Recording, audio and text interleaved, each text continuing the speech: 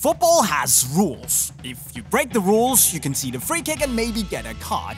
But there are also unwritten rules which are as important, because if you break an unwritten rule, you might just become the most unpopular player on the pitch. So here's a few of the unwritten football rules that every player needs to know. Number 1 is that if you score against your old club, you don't celebrate wildly simply out of respect.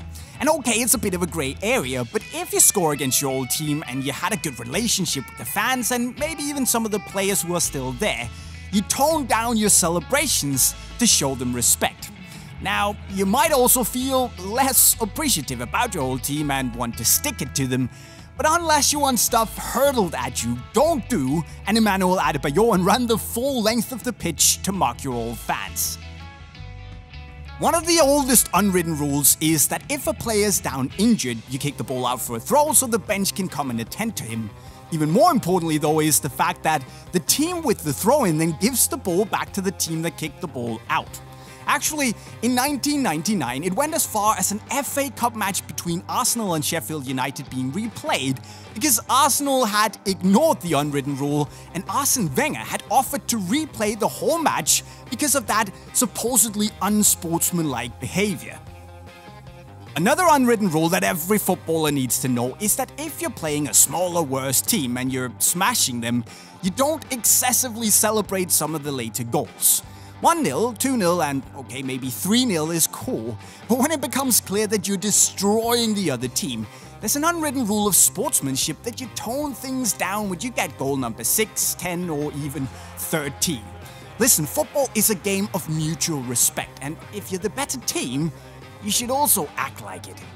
And speaking of respect, one of the most commonly known unknown rules that everyone follows is to shake hands after the match, no matter the outcome.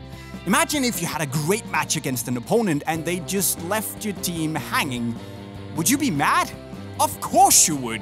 When the final whistle is over, show respect and acknowledge that the other team gave their best, just like you did.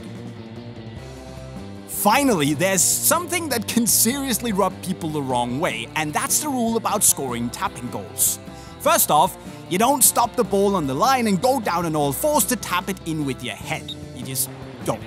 Secondly, if your teammate has done most of the work and you just finish the goal off, the official, unofficial, unwritten rules of football clearly say that you celebrate by acknowledging his or her performance, not by running to the corner flag to show everyone how much of a boss you are.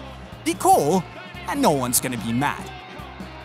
So there we are, my friends, 5 unwritten rules that every football player will know. And if you didn't, well, now you do. So try not to break them, yeah? Because if you do, I guarantee you someone will let you know immediately. But are there other unwritten football rules that every player should know?